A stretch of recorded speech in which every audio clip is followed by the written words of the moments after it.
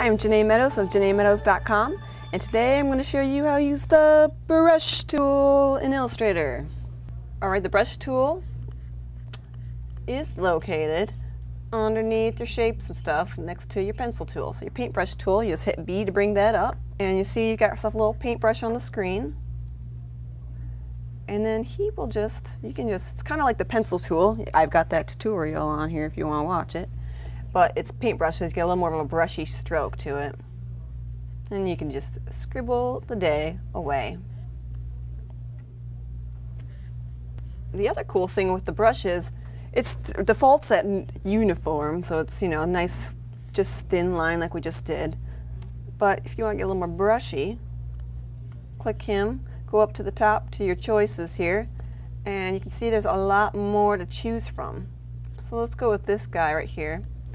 And then let's change the stroke so you can really see what's happening. Good old 9. You click and drag, and there you go. You've got a nice big chunky brush. And you can have fun with the different shapes and styles that are out there. Picasso.